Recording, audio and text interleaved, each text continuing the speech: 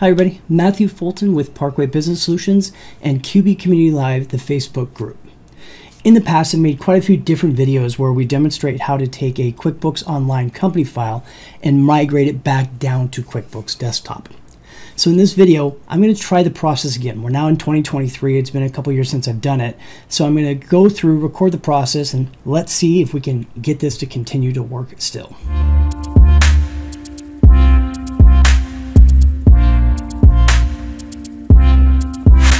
So let's dive in and go through this process.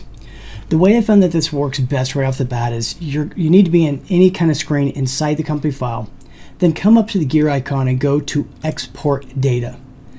This is going to ask you why you're doing it, what you're planning to do, and then you want to come up to the very top here, and where it's got this Export Data at the end, you're going to change that over to Export QBO to QBDT. Make sure you've got all set up in there, hit enter, and then this will populate a brand new screen which you can't get to any other way. From there, what ends up happening is it's going to ask you if you have downloaded a tool or not yet that allows you to do this. It's a little widget that basically a JavaScript or whatever that makes it easy for this to be done. So you have to install the this adapter piece, the migration tool, to make this work. You also need to have QuickBooks Desktop there. So I've got setup exe, come into here, of course, showing the folder, and this is a new computer, so I haven't installed it on this one yet. Come in and we'll go run. I always do run as admin. Say yes. Boom. Computing the requirements. Okay, next. And you should read through all of this, of course. Accept, do a complete, and install. Now I know this isn't the exciting part, but I found that when I make this video, if I don't show this step by step, some people can kind of get lost through it because it's frustrating and it doesn't always work in every single environment. So we'll go finish now. So once we've got all this stuff in, we're going to click continue. This is where you get to choose what data is it that you're looking to export at this point in time. So from here, we can choose all financial data, which is going to be with all the transactional information, or if you're just looking for it to be, you know, just the data without transactions, so list balance, and it gets condensed and shrunk. I basically always do all financial data, and then you're going to go click continue. So it looks like we've done this in the past because we'll usually do a backup for clients to be on the safe side. So because I've done that, it's saying, hey, you've already got one that's up here. Do you want to use that other one? And we're going to say start over because I want to do something all brand spanking new. Gives me a warning saying, hey, customer credit card information would not be exported as well, which it should not be. And then it's going to give me the email address and such that I want this to go to. So I will click continue. So from here, now you've got a little bit of a waiting game. Depends on how big your file is, how long it's going to take, so forth, for you to then take that information and you'll be able to download a QuickBooks Desktop version of the file. Now keep in mind, before you do this process, you want to make sure that as much of your data is as clean as possible. So you should have all of your accounts reconciled. You should be pulling up reports, accrual-based reports up to the last period of time. So hopefully you're doing it at end of year, but whatever the period is, month, quarter, whatever, make sure everything's reconciled, cleaned up all the way to the point. No transactions should be just chilling in the banking area because that stuff wouldn't transfer. You want to make sure customer list, vendor list, chart of accounts, any of that kind of stuff is cleaned up as much as possible because it just makes when it's coming in, it's going to be that much better.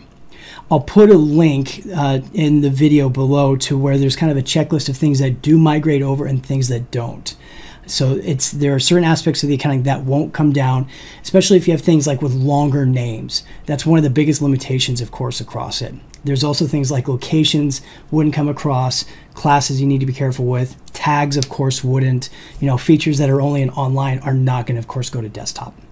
So I'm going to pause this now. When we get the other part of it, I'll come back to this video and we will add the rest on. 1 day later. All right, I'm back. Now it's time to do the rest of that process. Now, actually, while I was waiting through this, I never received that email, that update information I was waiting for to figure out when we could do this next phase of it. And I learned something myself out of this I'm going to share with you. Basically, when you go through this, if you don't get an email right away, again, you're going to go back in, get back to your export to qbodatatoqbdt, go through this process again, and you'll remember in the last part where it said, hey, you already have a file ready. Would you like to use this one? So I'm going past this stuff. You already did this. You can see the date of when it was ready. So the last time we did this, it literally took them less than an hour to process this information for it to be ready to be downloaded. For some reason, just didn't get the email. So if you run into that kind of challenge, you're not getting a notification on the dashboard and so forth, go through this process, go back, look at that date, and that should help you. So before we do this next step, which is going to be the click to download, what I always try to do is I've got my QuickBooks Desktop migration tool pulled up, because it's going to ask us where the path file is for this, right? And then you're going to have QuickBooks Desktop open, but not a company file open, just sitting here pending, waiting. Super, super, super, super important, okay? So we'll go continue to download.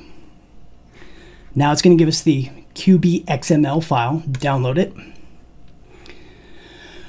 They've gotten pretty good with this. If it's a really big file, that download may take some more time, and that window sometimes shrinks too small and you don't see everything, so it looks like it's not doing stuff. So you may have to expand it, but try to be patient with it, okay?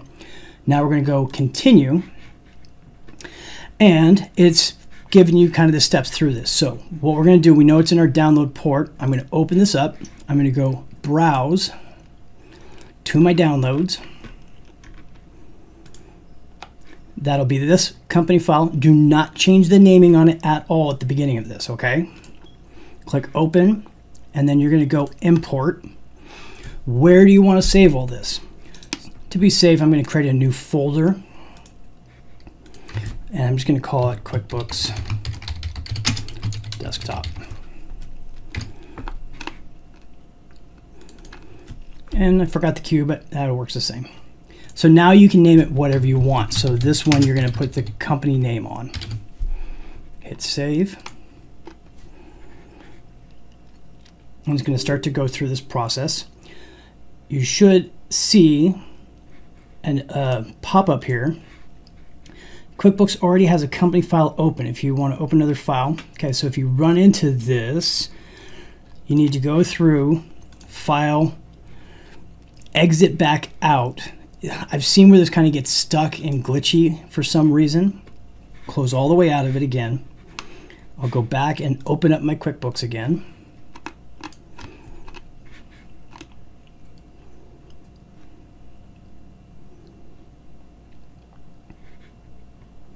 See how it's like flickering and stuff like that? This means it's actually starting to do the process. So it says DD's at the top here. It's going to now ask, because the web connector, are you going to allow it to do this? Yes, whenever this company file is open, say continue. And I always click this off at the bottom as well, just to make sure it's getting access to everything.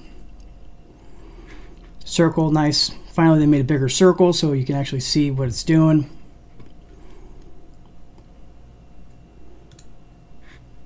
All right, so we're getting to the very last little bit here. Having the migration tool up, of course, is great. It tells you the percentage of completion, so you get a better idea. They've definitely improved this process, making it easier to know where you're at in each of the steps. Yay, successfully. We're going to click Done. So why would you be doing this? As an accountant, this is one of the things that, you know, if we're offboarding a client from our services, we always try to do a last export to desktop to give them a copy of it, and then we also keep a copy to be on the safe side, you know, in case any historical changes, so forth, get made. We've got a safety net to show the work that we've basically done.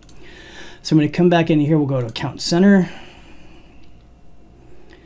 And we should be able to see we've got different accounts, so forth. Again, you would be going over to your reporting center, and you should immediately start running company financials, a profit and loss, as well as a balance sheet, both accrual based. Privacy of information, I'm not going to do that part right now, but you get the concept of it. So this process is definitely, it's been made a lot easier to get through. Still works in 2023. Please do me a favor. Let me know if you've got any questions in the comments below. I'll keep track and try to get back to you and answering. I'm using a Chrome web browser. It's not necessarily going to work in the Microsoft Edge. I've heard there's issues with Firefox as well, so you want to make sure you've got the right browser. And then, of course, you need to have a newer version of QuickBooks Desktop to be able to pull it into. I was using QuickBooks Desktop Accountant, but it can be just, the normal desktop and just newer version. It can't be too far back where it was sunsetted, if you will. So hopefully this video is helpful, showing you how you can export from QuickBooks Online to QuickBooks Desktop in 2023. If you like this video, be sure to like and subscribe to the channel so you're notified about future videos as we release them. If you've got more questions on this specifically, add them in the comments below. We'll do our best to answer it back to you as quick as possible. And if you haven't already, check out our Facebook group, QB Community Live. It's a group full of bookkeepers, accountants, tax professionals, office managers, based on the idea of finding answers for people, technical support around QuickBooks accounting, where you can go in and get great answers from people who are actually using the stuff every single day. Thanks again for watching, and as always, here's wishing you all a very successful week.